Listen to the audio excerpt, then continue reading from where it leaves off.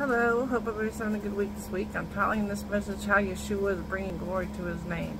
And how he's doing that in this time and in this season is us being in these impossible situations that we've been in. You know, not just in times past and past seasons, but the ones that we're entering into now and have been in. He is putting us in those situations on purpose so that he can work his miracles and bring glory to his name and show not just us, but other people that he is the only one that can do it, because people always, you know, try to come up with other worldly reasons and worldly things that they got out of situations and how they've gotten out of them and how they did things and how that, you know, man did it and man showed them this.